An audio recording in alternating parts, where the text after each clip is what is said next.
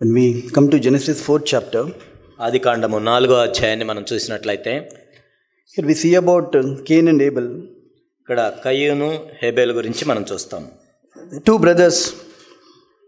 ఇక్కడ ఇద్దరు సహోదరులు ఉన్నారు. It says, Genesis 4th chapter from 3 to 8. ఆదికాండం 4వ అధ్యాయం 3 నుండి 8 వచనాలు మనం చూసినట్లయితే It says like that, in the process of time, it came to pass that Cain brought the fruit of the ground an offering to the Lord. కొంతకాలమైన తర్వాత కయ్యూను పొలం పంటలో కొంత యెహోవాకు అర్పణగా తెచ్చెను. He is the first person who brought that offering to the Lord. దేవునికి అర్పణ తెచ్చిన మొట్టమొదటి వ్యక్తిగా కయ్యూను ఇక్కడ ఉన్నాడు. And Abel, he also brought an firstling of his flocks and the fat thereof, and the Lord had respect unto Abel and to his offering. హేబేలు కూడా తన మందలో తొలిచూలు పుట్టిన వాటిలో కొవ్విన వాటిని కొన్ని తెచ్చెను. But to Cain and his offering he had not respect. కయ్యూను అతని అర్పణను ఆయన లక్ష్య పెట్టలేదు. And Cain was very wroth, and his countenance fell. కాబట్టి కయ్యూనికి మిక్కిలి కోపం వచ్చి అతడు తన ముఖము చిన్నబుచ్చుకొనగా. And the Lord is telling like this to Cain, and the Lord said unto Cain, why art thou wroth, and why is thy countenance fallen? యెహోవా కయ్యూనుతో నీకు కోపమేలా, ముఖము చిన్నబుచ్చుకొని ఉన్నావేమి? If thou doest well, shall thou not be accepted? నీవు సత్క్రియ చేసినట్ల తలనెత్తుకొనవా? If thou doest not, shall not be accepted? నీవు సత్క్రియన చేసినట్ల తలెత్తుకొనవా? If thou do not well, sin lieth at the door, and unto thee shall be his desire. సత్క్రియ చేయని ఎడల వాకిట పాపము పొంచి ఉండెను. And it said, and thou shalt rule over him. నీ ఎడల దానికి వాంఛ కలుగును, నీవు దాన్ని ఏలుదువనెను. And we see that Cain talked to his brother Abel. కయ్యూను హేబేలుతో మాట్లాడుతూ ఉన్నాడు. And it came to pass, he took to his brother to the field. తన తమ్ముడైన హేబేలును పొలంలోనికి తీసుకెళ్లాడు. And he rose up against his brother, and he killed him or slew him. తన తమ్ముని చంపేశాడు. We see this two brothers bringing offering to the Lord. ఇక్కడ ఇద్దరు సహోదరులు దేవుని యొద్దకు అర్పణ తీసుకొచ్చారు. But Lord had a respect for one person, and he's delighted to receive that offering. కాబట్టి దేవుడు ఒక వ్యక్తిని లక్ష్యముంచి తన అర్పణను కూడా లక్ష్యముంచాడు. And we see that one brother's offering is not accepted. కానీ ఒక సహోదరుని యొక్క అర్పణను ఆయన లక్ష్య పెట్టలేదు. And the Lord looked with favor to one brother, and he did not have favor on other person. ఇక్కడ చూసినట్లయితే దేవుడు ఒక వ్యక్తి పట్ల లక్ష్యముంచాడు, ఒక వ్యక్తి పట్ల లక్ష్యముంచలేదు. And we see this, Cain is very angry, and his face is so much cast down. ఇక్కడ కయ్యూను తన ముఖమును చిన్నబుచ్చుకొని ఎంతో కోపం వచ్చింది కయ్యూనుకు. And he went home angry. ఎంతో కోపంతో ఇంటికి వెళ్ళాడు. And the Lord is asking him, why are you angry? ఎందుకు కోపం వస్తుందని ప్రభు అడిగాడు. Why are your face with rage? ఎందుకు నీ ముఖమును చిన్నబుచ్చుకున్నావు? If we clearly say it is like this, 7th words, it can be bright with joy if you will do what you should. నువ్వు సత్క్రియ చేసిన ఎడల తలెత్తుకుంటావు కదా. Here the Lord is telling, if you do what is right, you will be bright with joy. Your face will be bright with joy. కాబట్టి నువ్వు సత్క్రియ చేసినట్లయితే నీ ముఖము సంతోషంతో ఉంటుంది. But if you refuse to obey, watch out. Sin is waiting to attack you. కానీ నీవు సత్క్రియ చేయని ఎడల పాపము వాకిట పొంచి ఉన్నది. It wanted to destroy you. నిన్ను పాడు చేస్తుంది. But you can conquer it. కానీ నువ్వు దాన్ని జయించొచ్చు. Before Cain did that his hatred developed to murder, the Lord has already warned him. ఎప్పుడైతే కయ్యూను కోపం వచ్చిందో, కోపం ద్వేషంగా మారిందో, ఆ ద్వేషము హత్యకు దారి తీసే ముందుగానే దేవుడు మాట్లాడాడు. The Lord has showed him, see, the sin wanted to attack you. It wanted to destroy you. But rise up, you have to conquer it. పాపము నీ వాకిట పొంచి ఉన్నది, అది నిన్ను ఏలుబడి చేస్తుంది, కానీ నువ్వు జయించొచ్చు. We see that two brothers came. One brother went out from the presence of God angry, and one brother went with the joy of the Lord. ఇక్కడ ఇద్దరు ప్రభు యొక్క సన్నిధికి వచ్చారు. ఒకరేమో కోపంతో బయటికి వెళ్ళారు, ఇంకొకరేమో సంతోషంతో బయటికి వెళ్ళారు. But the Lord clearly made known his condition, Cain's condition. కానీ దేవునికి కయ్యూను యొక్క హృదయ స్థితి ఏంటో తెలుసు. And he wanted him to really take a turn there. అక్కడ తను చాలా తీవ్రంగా తీసుకోవాలని దేవుడు చూశాడు. but he's not able to do that. కయ్యూను దాన్ని తీవ్రంగా తీసుకోలేదు. The Lord's desire is that Cain also should rule over it. The Lord said, it is going to conquer you, but you have to rule it. కానీ దేవుడు ఏమనుకుంటున్నాడంటే అది నిన్ను జయించాలని చూస్తుంది, కానీ నువ్వు దాన్ని జయించాలి అనేది దేవుని యొక్క కోరిక. Today we also many times hear the voice of God. Then we know the where we are going to sin. The Lord says, rise up, conquer it. If not, it will go more deeper. కాబట్టి ఈ రోజు కూడా మనం చూసినట్లయితే మనం ఎక్కడైతే పడిపోవడానికి అవకాశాలు ఉన్నాయో ముందుగానే దేవుడు మనల్ని హెచ్చరిస్తాడు, నువ్వు లే, దాన్ని నువ్వు జయించాలి, ఆ పాపాన్ని జయించాలి, అందులో నువ్వు పడిపోకూడదు. Here we see the Cain had a hatred, anger, jealousy towards his brother. ఇక్కడ కయ్యూను మనం చూసినట్లయితే కోపంతో ఉన్నాడు, అసూయతో ఉన్నాడు, ద్వేషంతో ఉన్నాడు తన తమ్ముడి పట్ల. This is happening in a home, in one family. ఒక కుటుంబంలో ఒక ఇంట్లో జరుగుతున్న పరిస్థితి ఇది. Whether sin in our home or outside, sin is sin. మనం ఆ పాపం ఇంట్లో చేసినా బయట చేసినా పాపం పాపమే. And we have to conquer it. That is what the Lord wants us from us. దాన్ని మనం జయించే వారిగా ఉండాలి. దేవుడు అదే కోరుకుంటున్నాడు మన దగ్గర నుంచి. We see Matthew 5:21. మత్తయి సువార్త 5:21 మనం చూసినట్లయితే and 22. 21, 22. Under the law of Moses, the rule was, if you murder, you must die. నరహత్య చేయవద్దు, నరహత్య చేయవాడు విమర్శకు లోనని పూర్వీకులతో చెప్పబడిన మాట మీరు విన్నారు కదా. In 22nd words, in the Living Bible it says like this. 22వ వచనము లివింగ్ తర్జుమాలో ఈ విధంగా ఉంది. But I have added to that rule and tell you that if you are only angry, even in your own home, you are in danger of judgment. కాబట్టి living Bible తర్జుమాలో ఉందండి, నేను చెప్పేది ఏమనగా మీ ఇంటిలో కానీ నీకు కోపం వచ్చినట్లయితే నువ్వు విమర్శకు లోనవుతావు. Here I also saw this first time, getting angry even in your own home. మీ సొంత ఇంటిలో నీవు కోపడ్డప్పటికీ, నేను ఇది మొట్టమొదటిసారి చూశాను, you are in danger of judgment. నీవు విమర్శకు లోనవుతావు. Really, I need to be saved. We need to be saved because the judgment begins from our home, the way we conduct ourselves, getting angry at home. కాబట్టి నేను మీరు మనందరము కూడా దీని నుంచి మనం విడుదల పొందాలి, ఎందుకంటే తీర్పు అనేది మన ఇంటి నుంచే ప్రారంభం అవుతుంది. కాబట్టి because before the Lord said to your friend or to your neighbor, he said in your own home. కాబట్టి ఇక్కడ ఏం దేవుడు చెప్తున్నాడంటే నీ స్నేహితుని మీదో లేకపోతే ఇంకొకరి మీదో కాదు, ముందు మీ ఇంట్లో. See, the husband cannot say, she is my wife, I speak as I like in anger. కాబట్టి ఒక భర్త ఈ విధంగా చెప్పడం, నా భార్య కాబట్టి నేను ఎట్లయినా మాట్లాడతాను, ఎంత కోపంతో అయినా మాట్లాడతాను. At the same time, the wife cannot speak in anger whatever comes. No, it's not like that. కాబట్టి భార్య కూడా అలాంటి హక్కు లేదు, నాకు ఎంత కోపం వస్తే అలా మాట్లాడతాను, ఏ మాట అయినా మాట్లాడతాను అనే హక్కు లేదు. God's word says they are in danger. అప్పుడు ఆ విధంగా మనం ఉన్నట్లయితే మనం ఎంతో ప్రమాదంలో ఉన్నామని దేవుని యొక్క వాక్యం తెలియజేస్తుంది. Even the parents, they cannot speak to their children like in a way which is displeasing to God. కాబట్టి మనం తల్లిదండ్రులైనంత మాత్రాన పిల్లల మీద కూడా మనం దేవుణ్ణి అవమానపరిచే విధంగా మాట్లాడకూడదు. How much really we need the help of God, the grace of God in our own homes. కాబట్టి నిజంగా మన సొంత ఇంటిలోనే ఇది చేయాలంటే దేవుని యొక్క కృప ఎంత ఎక్కువ మనకు అవసరమో కదా. It's all begins with home.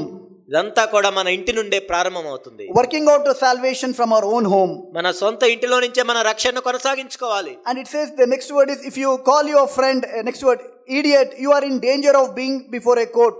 ఆ తర్వాత వచనం మనం చూసినట్లయితే తన సహోదరుని చూచి వ్యర్థుడా అని చెప్పేవాడు మహాసభకు లోనగును. And if you curse him, you are in danger of fire of hell. ద్రోహి అని చెప్పేవాడు నరకాగ్నికి లోనగును. If you speak angry to a person outside your home, it may be a very serious thing. కాబట్టి మీ ఇంటి వెలుపల వారితో నువ్వు కోప్పడి మాట్లాడుతున్నట్లయితే అది ఇంకా ఎంత తీవ్రమైన పాపం. No, the people outside will take seriously. బయట వాళ్ళని మనం ఎంతో తీవ్రంగా తీసుకుంటాం. Or the people outside, they will take it seriously. లేకపోతే బయట వాళ్ళు మనం ఏమన్నప్పుడు వాళ్ళు కూడా మనల్ని తీవ్రంగా తీసుకుంటారు. So that is the reason many times we don't speak outside to the people like that. అందుకే బయట వాళ్ళతో మనం అట్లే మాట్లాడము ఎప్పుడు. But do we have a license to be speak like that at our home? మరి మన ఇంట్లో మన ఇష్టం వచ్చినట్లు మాట్లాడొచ్చా? Most of the time our defeat is in our own homes. అనేక సార్లు మనం చూసినట్లయితే మన ఓటములు ఎక్కువగా మన ఇంట్లోనే ఉంటాయి. That is the reason the Lord mentioned that let it begin from the home. అందుకే ప్రభు ఇక్కడ చెప్పాడు, నీ ఇంటి నుండి ప్రారంభం చేయి మొట్టమొదట. Because of the anger there may be injustice at home. ఎందుకంటే ఏదో ఒక అన్యాయం జరిగిందని మనం కోప్పడొచ్చేమో. I may be doing injustice to my family by getting angry. లేకపోతే ఆ విధంగా కోప్పడటం వల్ల మనం అన్యాయం చేస్తున్నాం. by oppressing the weak person. అక్కడ ఎవరైతే బలహీనులు ఉంటారో వాళ్ళని మనం ఒత్తిడి చేయటం ద్వారా. A person who gets angry, it's very easy to do injustice or suppress the other person. కాబట్టి ఒక కోపడే వ్యక్తి కూడా అవతల వ్యక్తిని తొక్కేయటం లేకపోతే ఒత్తిడి చేయటం ఎంత సులభం అది. Not giving freedom to other person. వేరే వాళ్ళకి స్వాతంత్రం ఇవ్వకుండా. Lord, really we wanted a life in this area. ఓ ప్రభువా మాకు జీవం కావాలి ఈ విషయంలో. But God's word says, these are the things I am interested. కానీ దేవుడు ఏం చెప్తాడంటే నాకు ఇదే కావాలి. In 23rd verse, if you bring a gift to the altar and they remember a brother, you have anything against thee. కావున నీవు బలిపీఠం నా అర్పణ అర్పించండి కానీ నీ మీద నీ సహోదరునికి విరోధమైన కలదని అక్కడ నీకు జ్ఞాపకం వచ్చిన Edla. The more important thing is not that how I come and thank God. No. ఇక్కడ నేను ఎలా వచ్చి దేవునికి ఏ విధంగా కృతజ్ఞతలు తెలియజేస్తున్నా అన్నది కాదు ముఖ్యం. The Lord is more important. If you have wounded anyone, even in your own home. కాబట్టి నువ్వు ఎవరైనా గాయపరిచినట్లయితే మీ సొంత ఇంట్లో అయినా సరే. One person may be wounded because of us. మనల్ని బట్టి ఒకరు గాయపరచబడి ఉండొచ్చు. But we don't even mind that we can come and stand here and praise and sing and that may continue years after years. అయినా కానీ మనం సంవత్సరాలుగా ఇక్కడికి వచ్చి మనం పాటలు పాడొచ్చు, స్తుతించొచ్చు, అది చేయొచ్చు, ఇది చేయొచ్చు. That was the condition of Cain's heart. కయ్యూను యొక్క హృదయం అలా ఉంది. He is not able to know, I have to make these things right first with God, then I have to take the offering. నేను మొట్టమొదట దేవునితో సరి చేసుకున్న తర్వాత నా అర్పణ అర్పించాలనే విషయం ఆయనకి తెలియలేదు. That is God's word says, leave thy gift before the altar, keep your gift, but go first and be reconciled, then come and offer the gift. Go and make things right. అక్కడ బలిపీఠం ఎదుట నీ అర్పణ విడిచిపెట్టి మొదట వెళ్ళి నీ సహోదరునితో సమాధానపడము, అటు తర్వాత వచ్చి నీ అర్పణ అర్పించము. So God is more interested in having reconciliation and peace with our brother. కాబట్టి దేవుడు ఏం కోరుకుంటున్నాడు, మన సహోదరులతో సమాధానంగా ఉండటం అనేది దేవునికి ప్రాముఖ్యమైన విషయం. అది here Cain had an opportunity, he could have worked out his own salvation. కాబట్టి కయ్యూనికి ఇక్కడ ఒక అవకాశం వచ్చింది, తన సొంత రక్షణ కొనసాగించుకునే అవకాశం వచ్చింది. But in spite of that, his eyes was on his brother. How can his gift be accepted, not my gift? దానికి బదులు ఆయన గురించి ఆయన చూసుకోకుండా నా సహోదరుని అర్పణ ఏ విధంగా అర్పించబడిందని ఆయన మీద అసూయపడుతున్నాడు. Today we no need to be busy body in other people's matters. ఈ రోజు మనం చూసినట్లయితే వేరే వాళ్ళ విషయాల్లో మనం జోక్యం చేసుకునే వారుగా తీరిక లేకుండా ఉండాల్సిన అవసరం లేదు. Today we see that Cain's habit is, he was a busy body. He was more concerned about his brother's joy than his own heart condition. కాబట్టి ఇక్కడ కయ్యూను మనం చూసినట్లయితే తన సొంత హృదయం యొక్క స్థితిని ఎరుక్కుండా వేరే వాళ్ళు ఏదో సంతోషంగా ఉన్నారని వాళ్ళ గురించి ఆలోచిస్తున్నాడు. We should have a godly sorrow that leads to repentance, but in spite of that his eyes was only on his brother. నిజంగా తాను దైవ చిత్తానుసారమైన దుఃఖం పొంది మారు మనసు పొందకుండా తన సహోదరుని మీదే ఆయన దృష్టి పెట్టాడు. You know that hating sin is the mark of gladness of heart. ఇక్కడ మనం చూసినట్లయితే పాపాన్ని ద్వేషించినప్పుడే మన హృదయం సంతోషంతో నిండుతుంది. That is been reflected in our face. అది మన ముఖంలో కనపడుతుంది. We see Psalm 66:18 words. కీర్తనలు 66:18 మనం చూసినట్లయితే it says, if I regard iniquity in my heart, the Lord will not hear. నా హృదయంలో నేను పాపం లక్షణ చేసినట్ల ప్రభువు నా మనవి వినకపోవును. There is something in Cain which was not right with God. ఇక్కడ కయ్యూనులో మనం చూసినట్లయితే దేవునితో సరిగా లేడు. But the problem with this Cain is, he is not interested to make things right with God. కానీ ఇక్కడ కయ్యూనులో ఉన్న సమస్య ఏంటంటే దేవునితో సరి చేసుకోవడానికి ఇష్టపడట్లేదు ఆయన. He don't have time to make things right with God. దేవునితో సంగతులు సరి చేసుకోవడానికి ఆయనకి ఇష్టం లేదు. He don't have time to wait upon the Lord. దేవుని ఎదుట దేవుని సన్నిధిలో వేచి ఉండట్లేదు ఆయన. He just wanted to bring a gift and to a religious person busy in some activity. కాబట్టి ఏదో ఒక అర్పణ తెచ్చి ఏదో ఒక మతపరమైన కార్యక్రమం చేసి ఏదో తీరిక లేకుండా ఉండాలనుకున్నాడు. Wanted to be some acceptance.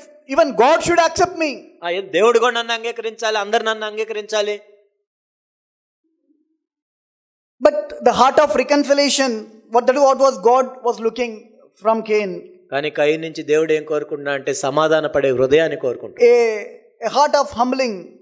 తను తాను తగ్గించుకునే హృదయాన్ని కోరుకుంటున్నాడు. Wherever there is the lack of heart to reconcile and humble ourselves, there is darkness and gloom. ఎక్కడైతే సమాధాన పడని హృదయం ఉంటుందో, ఎక్కడైతే తను తాను తగ్గించుకునే హృదయం ఉంటుందో అక్కడ అంధకారంతో నిండి ఉంటుంది ఆ హృదయం. And that can be seen in our face. మన ముఖంలో అది కనపడుతుంది. But what is God's word for his children? God's word for his children is rejoice in the Lord always. Again I say rejoice. కాబట్టి దేవుని యొక్క మాట ఏంటి తన పిల్లల కోసం? ఎల్లప్పుడూ సంతోషించండి. మరలా చెప్పుదును, ఎల్లప్పుడూ సంతోషించండి. How can I rejoice? if my heart is not right, made right with God? మరి దేవునితో నా హృదయం సరిగా సమాధానంగా లేనప్పుడు నేను ఏ విధంగా ఆనందించగలను? If I wounded someone and I not made things right, there is something missing, the joy inside our own hearts. నేను ఇతరులను గాయపరిచి వారితో సమాధాన పడపనట్లయితే మరి ఏ విధంగా నేను సంతోషంగా ఉండగలను? You see, when David had wounded and he sinned, his cry of repentance in Psalms 51. దావీదు తను పాపం చేసి దేవుని హృదయాన్ని గాయపరిచినప్పుడు ఆయన ఏ విధంగా పశ్చాత్తాపడుతున్నాడో మనం చూస్తాం 51వ కీర్తనలో. 6th verse it says, 6వ వచనం, Behold, thou desire truth in the inward parts, thou shalt make me to know wisdom. నీవు అంతరంగంలో సత్యము కోరుచున్నావు, ఆంతర్యమును నా జ్ఞానము తెలియజేయదు. That is his crying, Lord, you desiring, I want truth in my inward parts. Give me the truth in my hidden parts. కాబట్టి నా అంతరంగంలో సత్యాన్ని ఇవ్వండి. Create in me a clean heart, O God. Renew a right spirit within me. కాబట్టి నా అంతర్యం నాకు జ్ఞానము తెలియచేయి. 12th verse is praying, Restore unto me the joy of salvation. Uphold me with thy free spirit. నీ రక్షణానందము నాకు మరలా పుట్టించుము, సమ్మతి గల మనస్సు కలుగజేసి నన్ను దృఢపరచుము. Today the prayer we have to pray is, Lord, restore unto us the joy of salvation. Uphold us by your free spirit. కాబట్టి ఈ రోజు మన ప్రార్థన ఏమై ఉండాలి? ఆ రక్షణ ఆనందాన్ని మరలా పుట్టించమని అడగాలి, సమ్మతి గల మనసును కలగచేయమని అడగాలి. Anything that has made us to lose the joy of the Lord in our lives, దేవుని యొక్క ఆనందాన్ని, సంతోషాన్ని మన నుంచి తీసివేసేది ఏదైనా సరే, I had to make things right with God and be restored with the joy of the Lord. అప్పుడు దేవునితో నేను సమాధాన పడి ఆ రక్షణ ఆనందాన్ని మరలా నేను పొందాలి. And David was restored the right relationship with God. ఇక్కడ దావీదును మనం చూసినట్లయితే దేవునితో మరలా తన సంబంధాన్ని సమకూర్చుకున్నాడు. When I have the right relationship with God, I have right relationship with brothers, then only I can rejoice with my brothers. కాబట్టి నేను దేవునితో సరైన సంబంధం కలిగినప్పుడు, నా సహోదరులతో సరైన సంబంధం కలిగినప్పుడు అప్పుడు మాత్రమే నా సహోదరులతో నేను కలిసి సంతోషించగలను. What was the problem with Cain? మరి ఇక్కడ కయీనులో ఉన్న సమస్య ఏంటి? He did not have a love for his brother. తన సహోదరుని మీద ప్రేమ కలిగి లేడు. We see that in 1 John 3rd chapter 10 to 16. మొదటి యోహాను 3 మనం చూసినట్లయితే 10 నుంచి 16 వచనాలు. Here it says, In this the children of God are manifest and the children of devil. Whosoever doeth not righteousness is not of God, neither he that loveth not his brother.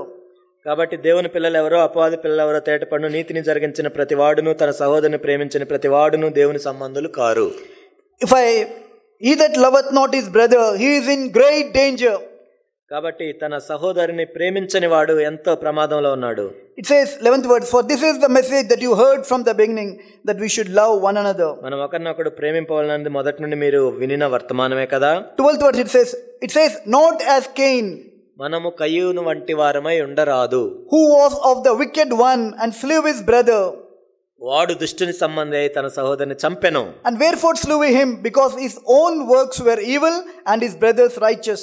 వాడు అతన్ని ఎందుకు చంపెను? తన క్రియలు చెడ్డవియు తన సహోదరుని క్రియలు నీతి గలవై ఉండెను కనుకనే It కదా. says, Marvel not, my brothers, if the world hate you. We know that we have passed from death to life. సహోదరులారా, లోకం మిమ్మల్ని ద్వేషించిన ఆశ్చర్యపడకుడి. Because we love the brethren. He that loveth not his brother abideth in death. మనము సహోదరులను ప్రేమించున్నాం గనుక మరణంలో నుండి జీవంలోనికి దాటి ఉన్నామని ఎరుగుదము. ప్రేమ లేని వాడు మరణమందు నిలిచి ఉన్నాడు. If I lack this love in my heart, I am abiding in death. I am the way to death, spiritual death. కాబట్టి నాకు అటువంటి ప్రేమ లేనట్లయితే నేను మరణమందు నిలిచి ఉన్నాను ఆత్మ సంబంధంగా. 15th verse says, Whoever hateth his brother is a murderer, and we know that no murderer hath eternal life abiding in him. తన సహోదరుని ద్వేషించువాడు నరహంతకుడు, ఏ నరహంతకుని యందు నిత్య జీవం ఉండదని మీరు ఎరుగుదురు. A little bit of hatred, little bit of bitterness. కాబట్టి కొంత ద్వేషం, కొంత క్షమించలేనితనం, we are abiding in death. అప్పుడు మనం మరణంలో నిల్చున్నాం. But how that may happen in our homes continually, but we may not take it seriously. అది మన ఇంట్లో నిరంతరంగా జరుగుతుంటది, అయినా కానీ మనం పట్టించుకోం. We may be busy on so many other things. How I can bring the offering to the Lord? కానీ మనం వేరే విషయాల్లో తీరిక లేకుండా ఉంటాను. నా అర్పణ ఎలా తేవాలి, ఏమి తేవాలి? But this is the way I need the true salvation.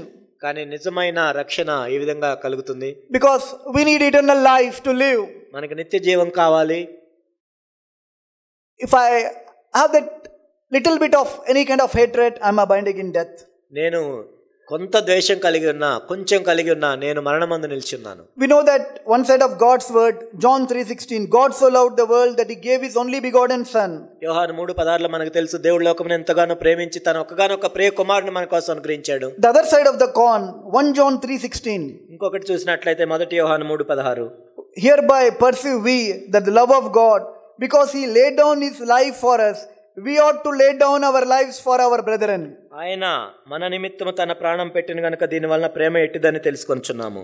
If we honestly see our condition, మన పరిస్థితి నిజంగా మనం చూసినప్పుడు where we stand, మనం ఎక్కడ నిలబడగలం, how utterly we fail in the areas of love in our own lives, own homes, ఈ ప్రేమించే విషయంలో మన సొంత గృహముల్లో మనం ఏ విధంగా పడిపోతున్నామో కదా, in our own with the midst of own brothers, మన సహోదరుల మధ్య, in small things, చిన్న చిన్న విషయాల్లో కూడా we don't have strength, honestly if we speak, to move a small thing.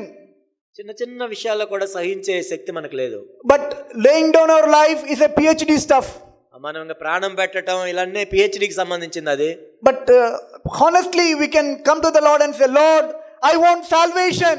యథార్థంగా మనం ఇది గమనించినట్లయితే మనం ప్రభు దగ్గరికి వచ్చి, ప్రభువా నేను దీని నుంచి రక్షించబడాలి, I want to be a true worshipper. నేను నిజమైన ఆరాధకునిగా ఉండాలి. I don't know how to worship you because I cannot love my brother, even my people in my own house.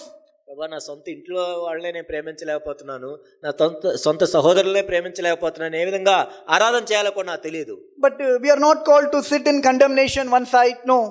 అంత మాత్రాన మనం ఏదో శిక్షా విధిలోకి వెళ్ళి కూర్చోవాల్సిన అవసరం లేదు. At the same time we no need to justify ourselves before any brothers, no, not required.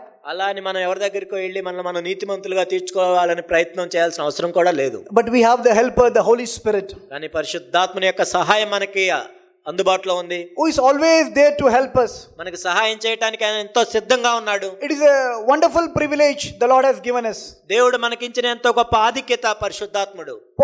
Paul also had a goal before him. పౌలు కూడా ఒక లక్ష్యాన్ని కలిగి ఉన్నాడు. Always he reminded Timothy this thing.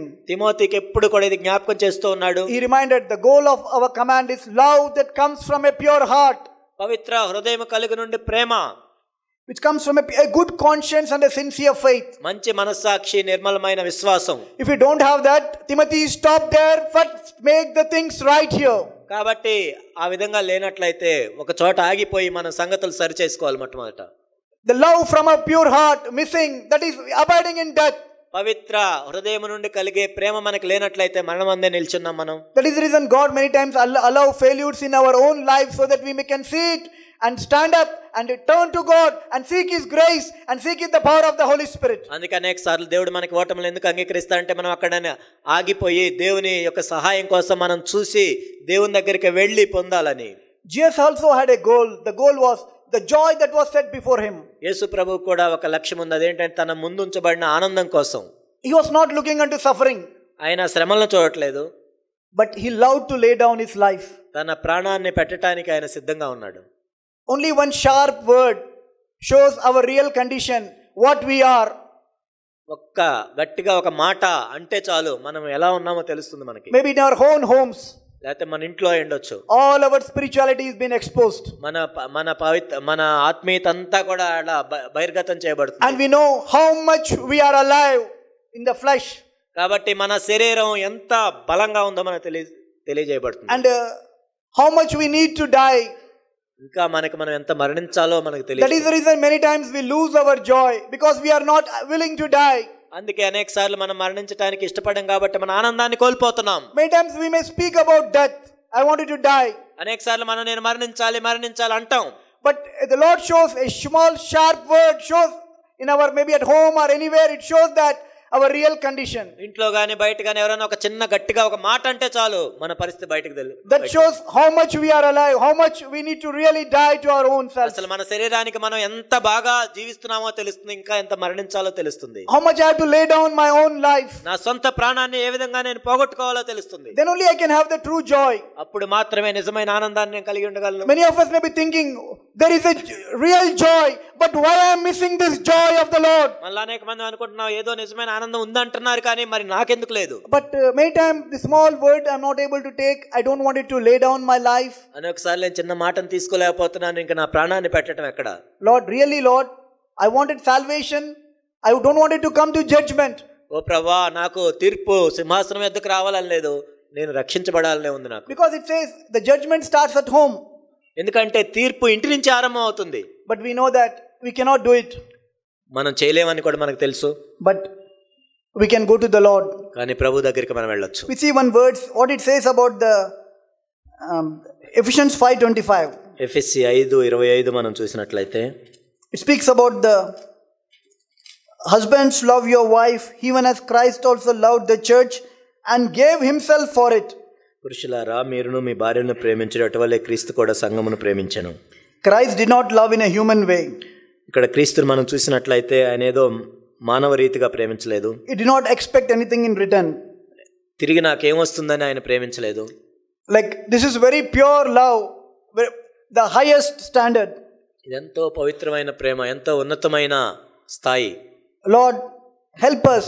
ప్రభువా మాకు సహాయం చేయండి. So much of need in our own lives. మా సొంత జీవితాల్లోనే ఎంతో అవసరం ఉంది కదా. How many of us can say yes, I do, I like Christ, I'm ready to do that. I'm ready to lay down my life. I cannot say that is my cry, Lord, I wanted to fulfill your word. మనలో ఎంతమందిని చెప్పగల క్రీస్తు వల్లే నేను ప్రాణం పెట్టగలనని మన అవసరం అది. ఇప్పుడు Lord, really help us. ప్రభువా నిజంగా మాకు సహాయం చేయండి. In Romans 5:5 we see రోమా 5:5 మనం చూస్తాం. the Holy Spirit is our helper. పరిశుద్ధాత్ముడు మనకు సహాయకుడై ఉన్నాడు. Who is eagerly waiting to help us. మనకు సహాయం చేయడానికి ఎంతో సిద్ధంగా ఆయన వేచి ఉన్నాడు. He is in the work of restoring families, restoring hearts. కుటుంబాలని హృదయాలను సమకూర్చడానికి ఆయన ఎంతో ఉత్సాహంగా ఉన్నాడు. And to bring the joy which has been lost. మనం పోగొట్టుకున్న ఆనందాన్ని మరలా తిరిగి ఇవ్వటానికి. And he is in the work of building our families first. మన కుటుంబాలను మొట్టమొదటి కట్టాలని ఆయన చూస్తూ ఉన్నాడు. Because your family is the first church. ఎందుకంటే నీ కుటుంబమే మొట్టమొదటి సంఘం నీకు. And you are the husband is the pastor of that church. అక్కడ భర్తను చూసినట్లయితే ఆ భర్త ఆ సంఘానికి కాపరిగా ఉన్నాడు. And if the gates of hell cannot prevail against this small home church. కాబట్టి ఆ సొంత గృహ సంఘములో పాతాళ లోకంలో నిలవనేరవు. And every husband, if take that, the gates of hell cannot stand against my church should be a pure church, then definitely this church will be a pure church. ప్రతి భర్త కూడా ఈ విధంగా అనుకోవాలి, ఈ సంఘం ఎదుట పాతాళ లోకములు నిలవకూడదు, ఇది ఎంతో పవిత్రమైన సంఘం. Your home is a church, small church. కాబట్టి నీ ఇల్లే ఒక చిన్న సంఘం. If the gates of hell is not able to prevail against that church, then when we come to this church, we bring that spirit into this church. పాతాళ ద్వారములు అక్కడ నిలవలేనట్లయితే అదే ఆత్మతో మనం ఈ సంఘానికి వస్తాం, ఇక్కడ కూడా నిలవనేరు. And it says the hope maketh not ashamed, because the love of God is shed abroad in our hearts. ఈ నిరీక్షణ మనల్ని సిగ్గుపరచదు, ఎందుకంటే పరిశుద్ధాత్మ ద్వారా దేవుని ప్రేమ మన హృదయంలో కుమ్మరింపబడి ఉన్నది. Because by the Holy Spirit, God's love is shed abroad in our hearts. ఎందుకంటే పరిశుద్ధాత్మ ద్వారా దేవుని యొక్క ప్రేమ మన హృదయంలో కుమ్మరింపబడి ఉన్నది. That is what Jesus said, a new commandment I will give you. నేను మీకు క్రొత్త ఆజ్ఞ ఇచ్చుచున్నానని ప్రభు అదే చెప్పాడు. That you love one another. మీరు ఒకరినొకరు ప్రేమించవలెను. As I loved you, you also love one another. నేను మిమ్మల్ని ప్రేమించినట్లుగా మీరు ఒకరినొకరు ప్రేమింపబద్దులై ఉన్నారు. Jesus said, how the people around know that you are my disciple, your family is a discipleship. కాబట్టి మీరు నా శిష్యులని చుట్టుపక్కల ఉన్న వాళ్ళకి ఎలా తెలుస్తుంది, మీ కుటుంబంలో శిష్యులు ఎలా తెలుస్తుంది? By this shall all men know that you are my disciple, by the way you love one another. మీరు ఒకరినొకరు ప్రేమించుకొనుట ద్వారానే మీరు నా శిష్యులని అందరికీ తెలుస్తుంది. Let the Lord really make it true in our own lives. మన సొంత జీవితంలో దేవుడు దీన్ని నిజం చేయను గాక. We can hear it, know it, it is true in some godly brother's life or somewhere in some corner of the world, Lord, but in my life, in my home, in my church, let it be true, Lord. బహుశా ప్రభా ఇదేదో ఒక దైవజనుడి జీవితంలో జరగవచ్చు, లేకపోతే అక్కడ ఒక సహోదరుడి ఇంట్లో జరగవచ్చు, ఇక్కడ జరగవచ్చు, కానీ ఇది నా జీవితంలో కూడా జరగాలి ప్రభా. In my own home, Lord, my church, let it be true. I wanted to see that. ఇది నా సొంత ఇంటిలో జరగాలి, నా సొంత సంఘంలో జరగాలి. I open the doors for your spirit and your life to work in me and help me, Lord. ఓ ప్రభా మీ ఆత్మకు నా ద్వారాలు తెరుస్తున్నాను ప్రభా, మీరే పనిచేయండి. Let the Lord really help us. దేవుడు మనకు నిజంగా సహాయం చేయను గాక. We will stand up, we will thank the Lord. మనందరము లేచి నిలబడి దేవునికి కృతజ్ఞతలు తెలియచేద్దాం. Because the Lord is always in the work of restoration. ఎందుకంటే దేవుడు ఎప్పుడు కూడా సమకూర్చే పనిలో ఉంటాడు. He's always wanted to see his children continually joyful. తన పిల్లలు ఎల్లప్పుడూ ఆనందంగా ఉండాలనే కోరుకుంటాడు. He paid the price so that we may rejoice in the Lord always. మనం ఎల్లప్పుడూ ప్రభునందు ఆనందించాలని దేవుడు కోరుకుంటాడు. with the thankfulness of heart, how He is faithful towards us. కాబట్టి మన హృదయంలో అటువంటి కృతజ్ఞత కలిగి ఉండి ఆయన మన ఎడల ఎంత నమ్మకంగా ఉన్నాడో ఒకసారి జ్ఞాపకం చేసుకుందాం. We will thank and praise Him. ఆయన మనం కృతజ్ఞతలు తెలియజేసి స్తుతులు చెల్లిద్దాం. Whatever our condition, we can come to Him. We have that helper, the Holy Spirit, to help us, to build us. మనం ఎటువంటి స్థితిలో ఉన్న పరిశుద్ధాత్ముడు మనల్ని కట్టడానికి ఆయన మనకు సహాయం చేయనుగా. Even this morning you may be down, but God has left His Spirit on earth, the third person of the Trinity, to support you, to strengthen you, to help you to come out of that situation. ఈ ఉదయ కాలమున మనం చూసినట్లయితే బహుశా ఒక నిరాశలో కుంగిపోయి ఉండొచ్చు, కానీ త్రిత్వంలో మూడో వ్యక్తి అయిన పరిశుద్ధాత్ముడిని ఈ లోకంలో దేవుడు విడిచిపెట్టాడు. ఆయన మనకు సహాయం చేస్తాడు. With that hope we will really, the gladness of heart, thank Him and praise Him for all His goodness and faithfulness. అటువంటి నిరీక్షణతో సంతోషం కలిగిన హృదయంతో దేవుడు మన జీవితంలో చేసిన మేలన్నిటిని బట్టి ఆయన కృతజ్ఞతలు తెలియచేద్దాం.